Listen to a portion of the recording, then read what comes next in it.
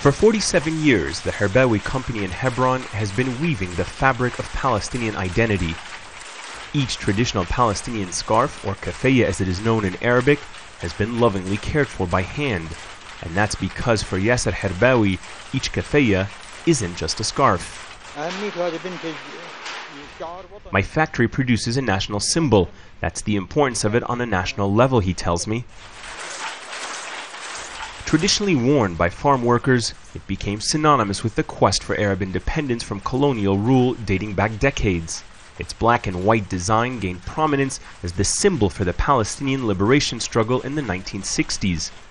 The late Palestinian president Yasser Arafat was rarely seen without the knotted keffiyah draped over his head and shoulders. Today, the scarf is more than a Palestinian emblem. From American rapper Kanye West to the runways of Paris, the keffiyah has become a controversial fashion item the world over, worn by artists, activists, and designers.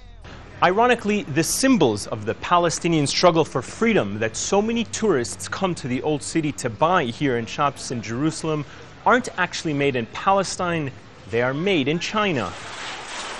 And that is threatening the local industry here. Yasser Herbawi once employed 25 workers almost 20 hours a day. His 15 machines cranked out thousands of keffiyahs per year.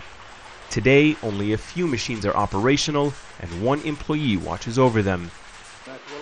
Our keffiyah is of a better quality and more beautiful than the ones imported, he says, but unfortunately, everything that comes from the outside is more attractive to the local market. More attractive because they are nearly 40% cheaper to buy. The Palestinian Authority can't prevent the dumping of Chinese-made goods because it is dependent on international financial assistance that regulates the opening of Palestinian markets to outside goods.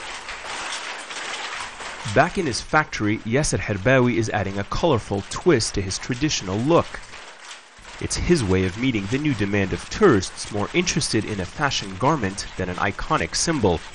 His biggest fear, though, is not shutting down his business, something he says he'll never do, but for future generations of Palestinians to lose a viable symbol of their national struggle. Ayman Mohyeldin, Al Jazeera, in the West Bank.